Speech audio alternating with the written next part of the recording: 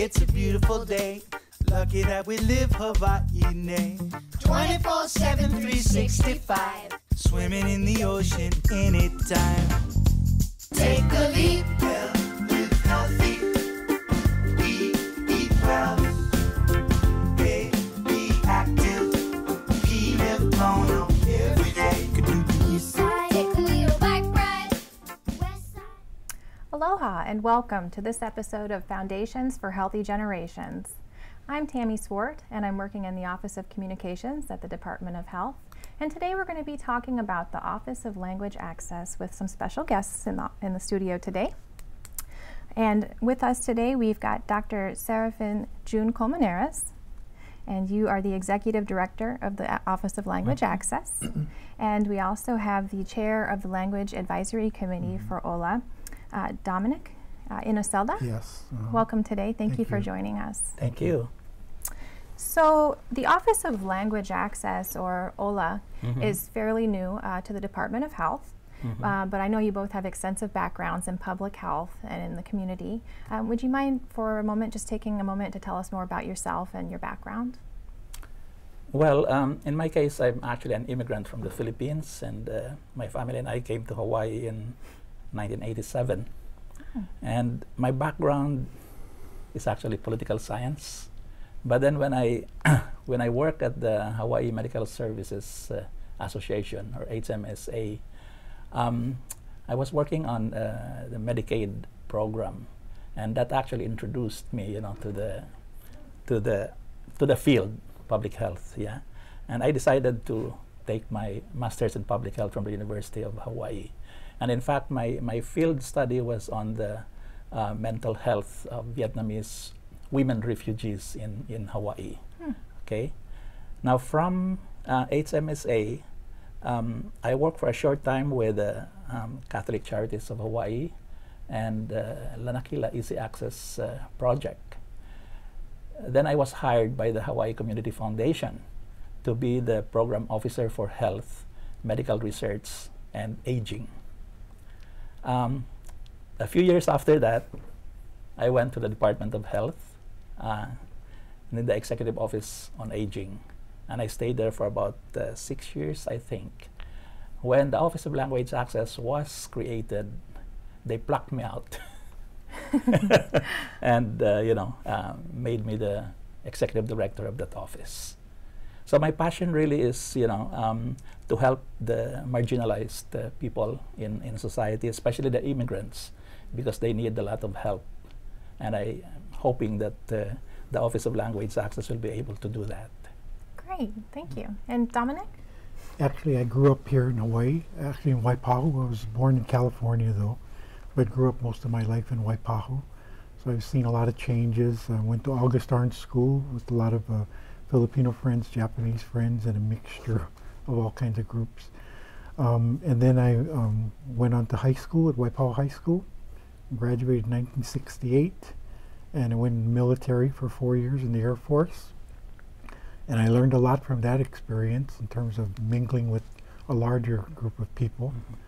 And after that experience let me think about going to college. So I went to Leeward Community College for 2 years and on to Manoa for 2 years. And I got a sociology degree. And it was like, okay, what can you do with a sociology degree? So I did some jobs, and then I had one more year left in my GI Bill.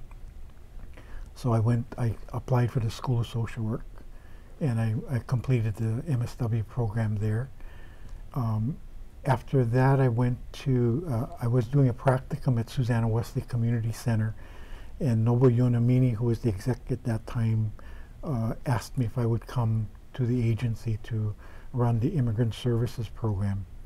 So I did that for many years, and then slowly developed into mental health bilingual program, working case management with limited non-English speaking persons with mental illness. And I've been there for about 30-something years, getting close to retirement now. Oh, okay. And as far as your role on the Language Advisory Committee? Yes, I also am the chair for the Advisory Council for Office of Language Access, and also I'm the president for the Interagency Council for Immigrant Services. Great. Well, obviously there is a need for these services regardless of which organization people might be in. Could you maybe tell us a little bit more about OLA and your roles there today? Yeah, sure.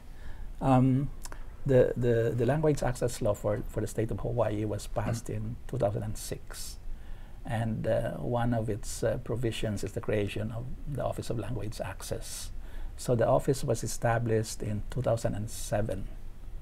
And basically, the purpose of the Office of Language Access, I mean, according to the law, is to exercise oversight and control, and central coordination, I mean, to state agencies in the implementation of their language access plans. In addition to that, OLA is mandated to provide technical assistance to state agencies as well as what we call as covered entities. These are agencies that are receiving money from the state. That includes actually county agencies, nonprofit agencies, and so on. We also are mandated to monitor state agencies in terms of their compliance with the law. We're basically a compliance office. Okay, we also resolve complaints that may be filed by limited English proficient individuals insofar as the provision of language access services are concerned. And at the same time, we provide education as well as outreach activities because we believe that not agencies, state agencies, and other state-funded agencies need to know what their responsibilities are under the law, and at the same time, the members of the society, especially the LEP population, they have to know what their rights are under the law. Now, recently there was Act 217, which was passed by the Hawaii State Legislature, and that has given the office an additional function of operating a language access resource center and a multilingual website. And in terms of staffing, originally OLA had 6 staff members, but this dwindled down to 1, you know, in 2000. Yeah, only myself. As a result of the 2009, you know, economic downturn. So it was basically a one-man office for more than 2 years. And it was only in 2011, you know, when the new administration came in, that they decided to give me back 2 of my staff positions. So there are 3 of us right now. It still is not enough to, you know, to do all the functions that we're supposed to do. And so I'm hoping that, you know, sooner or later, we will be able to get those lost positions. And once you do, is that when you're going to, you know, concentrate more on development of the new center you were talking about and the website? And the law actually provides additional staffing for that language access resource center as well as multilingual website. So we will be getting 3 more people from that, I mean, for that program. Great. And that creates a problem of space, actually. Oh. Yeah, because right now we're still at the Department of Labor, and the space that we have there is only, I think, good for 5 people. Oh, okay. And, you know, so with the 3 right now, and then with the 3 additional people, 6 of us, we need additional space. With the transition from Department of Labor to OLA being under Department of Health, do you, you know, maybe see that not becoming such an issue once you get your staff? Are you going to be physically moving over, or will you stay in the same location? Well, right now we're staying there because there's no you know, vacant space that that we can find actually. Okay. So we'll see what happens. Okay. And did you have anything else about OLA and how? Well, as I mentioned, restoring the 3 positions that we lost is actually, you know, shall we say, a very important, shall we say, objective of the office, so that we will be able to really perform or do the functions, the original functions that we were supposed to do. For example, compliance monitoring. We have difficulty doing that because we don't have the manpower to, because it needs people to go out and monitor agencies. We cannot also meet the requests for technical assistance from the 26 state agencies, as well as from the almost 100, state-funded agencies that would require our help. Okay, and Act 217, which created the Language Access Resource Center, was passed recently, but it only gave us less than half of the funds that we requested. So that would not make us, or that would actually prevent us from really performing all the things that the resource center was supposed to do. So we hope that in the future we will be able to get those additional resources. Okay, we are committed to performing the functions that has been given to us, and so far, we have enjoyed the support, the strong support from the Language Access Advisory Council and the community at large. We also have the support of the legislature, of course, for passing the law, and of course the governor, who has been all out actually for language access. So we thank all of them, and of course the Department of Health for welcoming us. We thank you for being. Yeah.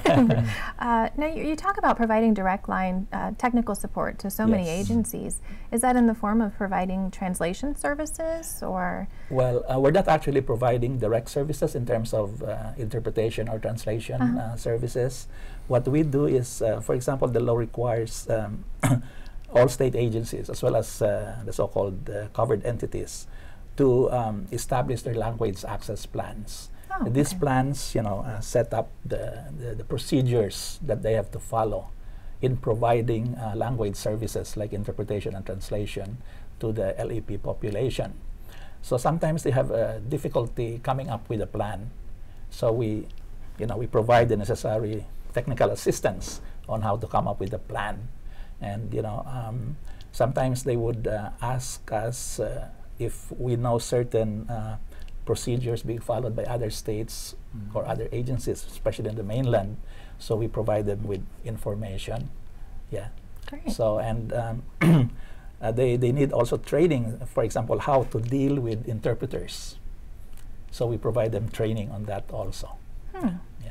A whole other aspect of things you might not consider otherwise, but that could definitely impact the accessibility to programs for some people. And in addition to that, we realized that, okay, we need interpreters and translators, but what the law requires is that they should be competent interpreters, okay?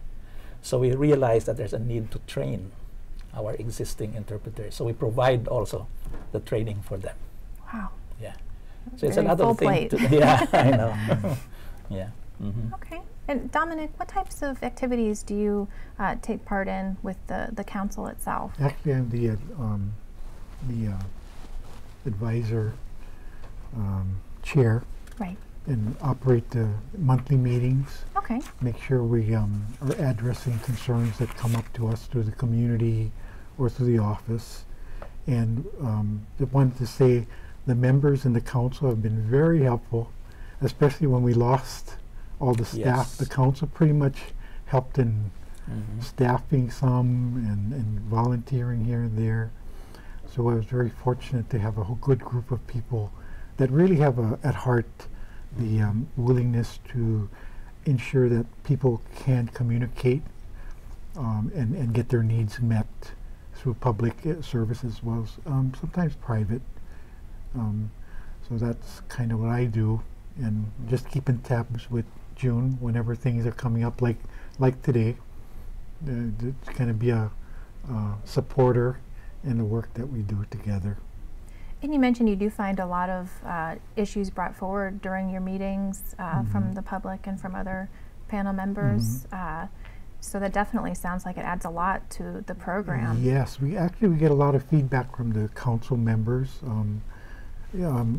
Interpretation, translation is a real skill. Right. It's not something you just do because you pick people off the street and they speak another language. How to be in a situation where you're making sure that the needs of the person in front of you are being heard rather than the interpreter's needs and what they're saying. Making sure that there's a clarity of content without a lot of additional information that shouldn't be there, and the role and the ethics of the interpreter is very important. And so it's not something you just do.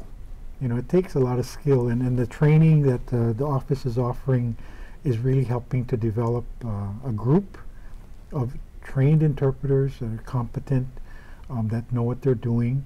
And then the other side of that is actually using how to utilize the interpreters so that you can maximize and become more efficient, and not miscommunicate even with the use of an interpreter.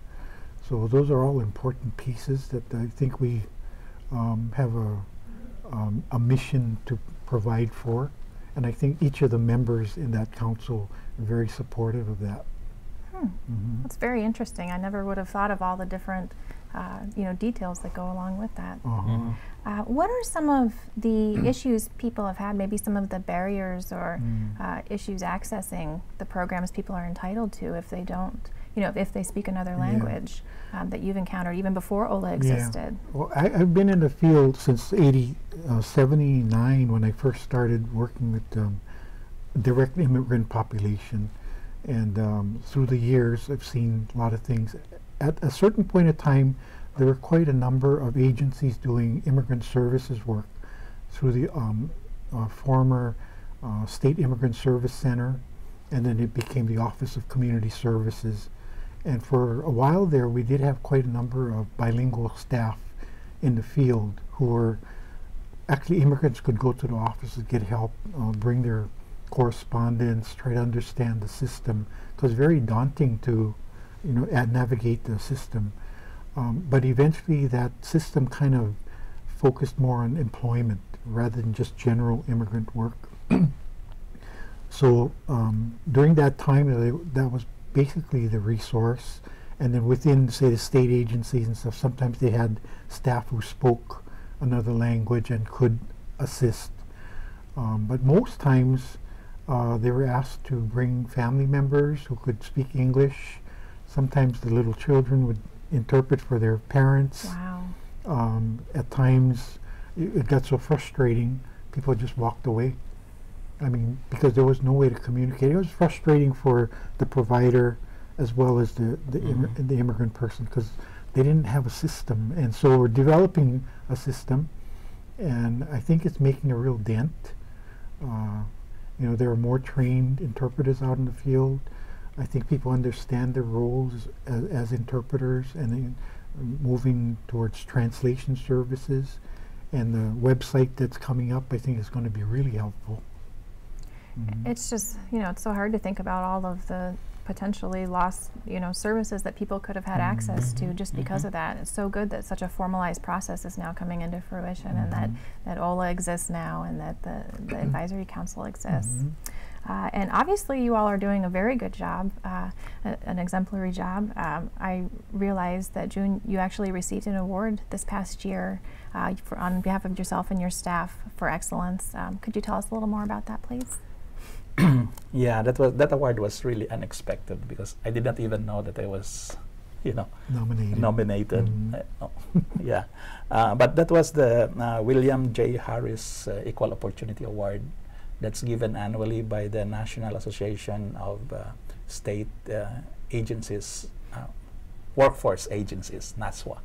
Okay, and it's named actually after a former director of the Civil Rights Center of the Department of Labor, and it's being given to agencies or individuals who have helped promote equal opportunity and non-discrimination in the workforce. So, well, I was honored, but I don't know if I deserved it. But I accepted it on behalf of the staff. The advisory council and the department, of course, and And of course, I accepted it for the state, and the people here. And it certainly inspired me, and I think the staff, to continue what we're doing to help the LEP population in Hawaii. So, yeah, I think that will help boost, the intent and to really help this population that really needs a lot of help. It'd give you a lot of forward momentum in 2014 to really push forward. And speaking of 2014, in 2013, did you want to talk about any programs that you had over the past year, and maybe what we could look forward to in 2014? Well, 2013, some of the things that we did, we had of course, we have the annual Language Access Conference that we hold every August. And then I think we also had the training for community interpretation. I think we were able to train about 29 people speaking 12 languages. Wow. Yeah, in that particular training, and we continued actually every year, almost every year, we do this training for the agencies so that their staff, especially their bilingual staff, are aware of the requirements of the law, as well as the ethics involved, how they can work with interpreters, and so on and so forth. Yeah, and we also passed the legislation that resulted in the establishment of the Language Access Resource Center, as well as the multilingual website, and of course the transfer of the department. Of the agency from the Department of Labor to the Department of Health, which we felt was really good, because I think the mission of the agency as well as the Department of Health are more or less congruent. Yeah, so it's a good. I think it was a good move. For this coming year, we have lined up several activities actually. We're going to have that medical terminology training. This actually it starts on January 18th. Yeah, oh. It's a 20-hour, 5-weekend training for medical terminology, and then we're also going to have a training for medical interpreters, the Bridging the Gap training in Maui Memorial Hospital, and then of course we're planning already the August conference again. And what else? Staffing. Yeah, I forgot to mention that we actually held an outreach project just this year, and it was a partnership with the Office of Civil Rights of the Department of Health and Human Services, Region 9, based in San Francisco. Oh. So what we did, because they themselves, they wanted people in Hawaii actually to know more about what they're doing in terms of language access, and so we partnered, because we also wanted people to know what OLA is and so on and so forth. So we went. It's statewide. We went from one island to another. Yeah, and it was fun.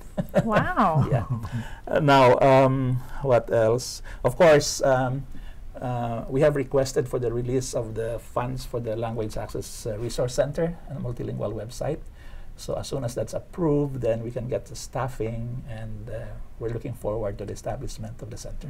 Yeah, we'll have to look for that in 2014, and I'm very excited about it. Yes, yeah. Well, and for more information, I'm sorry, go ahead. No, I just, we're continuing to do our work.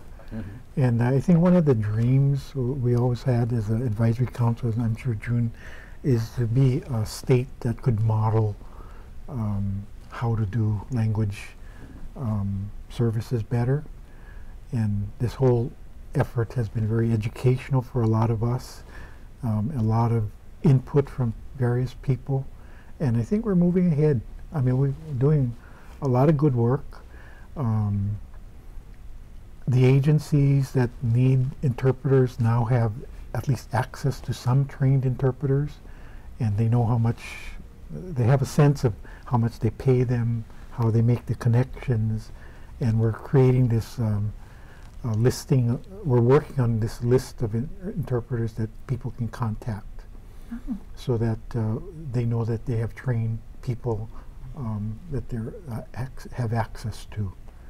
So that's a big step that we have not had before. It was basically who you knew. Did you know of some interpreter that maybe didn't have any training, but you just brought them in because you needed them? Now at least there's a place you can go to where you know they had some training, they have the ethics, and they have some understanding about the interaction that goes on.